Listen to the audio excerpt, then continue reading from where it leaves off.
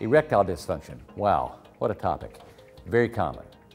There are diseases that cause erectile dysfunction: diabetes, high blood pressure, medications that cause the blood pressure to be too low that can cause erectile dysfunction.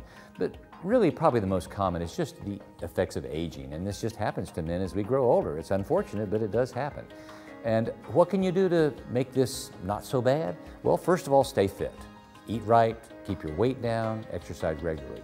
Take high blood pressure medications in moderation. If you're having erectile dysfunction and you're on blood pressure medicines, you need to talk to your doctor. He or she may change your medications or reduce them so that the medication doesn't have an effect on your erections. Also, certain supplements over the counter can cause erectile dysfunction, so if you're taking anything in more than moderate doses, check with your doctor about them. There are great medications for this. We all know about that, and they work wonderfully with very few side effects. But in general, this isn't something wrong with you. It's the aging process, and it sure can affect your quality of life, and there's no reason to suffer from it.